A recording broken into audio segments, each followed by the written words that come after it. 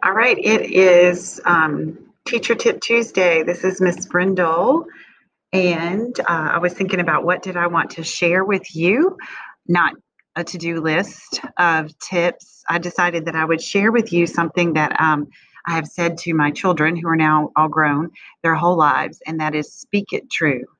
Because what you say to yourself and out loud can eventually become the truth in your life. So I found this little poem, anonymous, didn't have an author, that goes right along with my saying, motto of speak it true.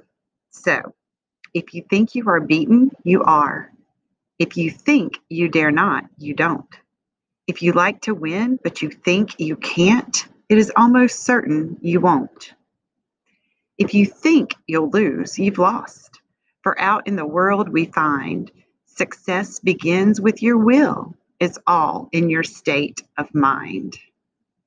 If you think you're outclassed, you are. You've got to think high to rise. You've got to be sure of yourself before you can ever win a prize.